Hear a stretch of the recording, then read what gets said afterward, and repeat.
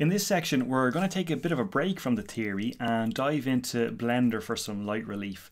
So in this section, we're going to generate some structural models in Blender and use Blender subdivide tools to easily mesh our structures. And what this basically means is we're going to use Blender to automatically generate nodes and element definitions from what is a relatively simple structural definition or structure definition. So we'll define overall what our structure should look like, and then we'll use the tools within Blender, as I say, to subdivide that structure up and generate all of our nodes and all of our member definitions.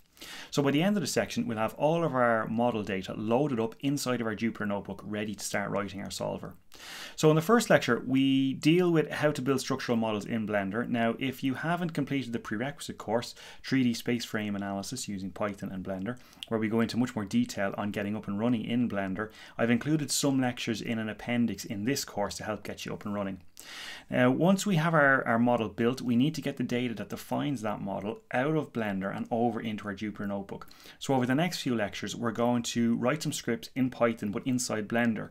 And that's going to export our model data, and specifically we'll export our nodal coordinates, our member definitions, support information, so information defining what the different support types are for our structure, which we'll specify in Blender. And we're also going to export the locations of point forces or point loads on our structures.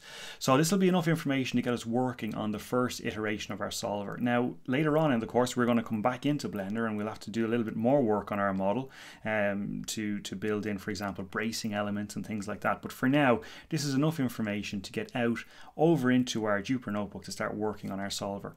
So next, once we get the data out of Blender, we've got to get it into our notebook. So the next thing we're going to do is to write some code within our notebook, within our main solver notebook, to bring the data defining our model from CSV files over into the notebook. And once we've got our data loaded up, we can start working on the solver itself. So we'll start by building the global force vector, and this is going to be based on the positions or the locations that we specified for point loads over in Blender. Finally, we're going to visualize our structure inside of our notebook by plotting it using matplotlib. Now, this is going to be helpful for us because it allows us to confirm that all of our data made it over, or the structure definition at least, made it over from Blender over into our notebook without any errors. Okay, so there's a fair bit in this section, but you shouldn't find it as demanding from a theoretical point of view as some of the previous sections.